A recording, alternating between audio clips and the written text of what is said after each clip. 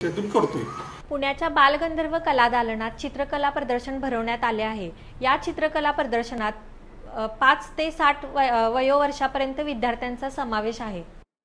दरवर्षीप्रमाणे वेगवेगळी थीम घेऊन कलाचित्र प्रदर्शनीचे आयोजन कलातीर्थ प्रतिष्ठान मार्फत केले जात असते। कलातीर्थचे प्रमुख श्री अमोल काळे यांनी यावेळी शब्दांच्या गावा हा विषय घेऊन पुण्यातील बालगंधर्व कलादालन येथे आयोजित केले आहे। या चित्र प्रदर्शनात वयवर्ष 5 ते 60 वयोगटातील विद्यार्थ्यांचा सहभाग असून हे प्रदर्शन पाहण्यासाठी पुणेकर सरसावले आहेत। या चित्र प्रदर्शनात वेगवेगळ्या विषयांवरील चित्र, गुरुपौर्णिमा, स्वातंत्र्य दिन, दसरा, दिवाळी, गणेश जन्म यातील प्रत्येक चित्र हे शब्द असा विषय घेऊनच केले आहे। अमोलदादाकडनं वेगवेगळे विषय मला चित्रामधनं हाताळायला मिळतात आणि इथे जो या पॅनलला जो दिसतोय तो गुरुपौर्णिमा असा विषय आहे। गुरुपौर्णिमा असा विषय घेऊन हे जे पॅनल आहे हे आम्ही केलंय। ऋषींसाठी हे चित्र आहे। तर गुरुपौर्णिमा असा हा पॅनल आहे आणि इकडे जर तुम्ही बघितलं तर आपल्या आयुष्यामध्ये ज्या ज्या गोष्टी आहेत आणि ज्या गोष्टी आहेत ते आपले गुरु आहेत। तर असा विषय घेऊन तिकडे बघितलं तर नेचर आणि फोकस, तर कॅमेरा जो आहे हा आपला गुरु आहे।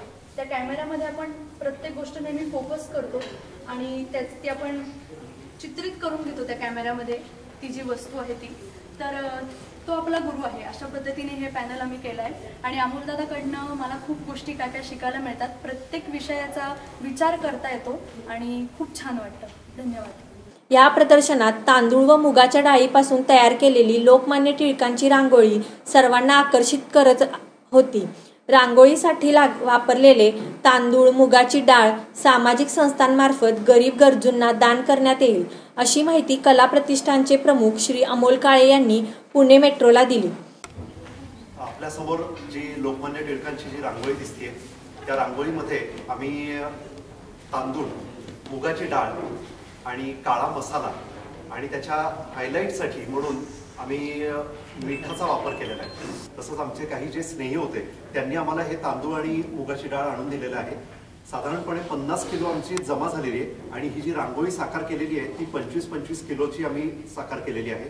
पण हे सगळं धान्य आम्ही अनाथाश्रमाला दान म्हणून देणार आहोत आणि 6 तास अखंड आम्ही रांगोळी काढत होतो। एक अतिशय सुंदर अनुभव आणि एका महान माणसाच्या स्मृतीला वंदन म्हणून आम्ही ही रांगोळी साकार केलेली आहे। शब्दांच्या गावा अशा पद्धतीचं आम्ही प्रदर्शन ज्यावेळेस साकार केलं त्यावेळेस बऱ्याच लोकांना असा प्रश्न पडतो की शब्दांच्या गावा काय प्रकार आहे। तर प्रत्येक शब्दाला एक भावना असते आणि त्या भावनेचं ज्यावेळेस चित्र तयार होतं त्यावेळेस हे प्रदर्शन आमचं साकार केलेलं आहे। आणि या प्रदर्शनामध्ये आम्ही वेगवेगळ्या माध्यमातली चित्र आपल्यासमोर मांडण्याचा प्रयत्न केलेला आहे। या निमित्ताने सगळ्या लोकांनी एकत्र येऊन केलेलं हे प्रदर्शन म्हणजे खरं तर कालपासून असं चाललेलं आहे की एक समाजापुढे एक चांगला आदर्श म्हणून आमच्या कलातीर्थचं नाव आता चांगल्या प्रकारे होत आहे। प्रतिनिधी युवराज नायर, ब्युरो रिपोर्ट, जीवन न्यूज, महानगराची लाईफलाईन, पुणे।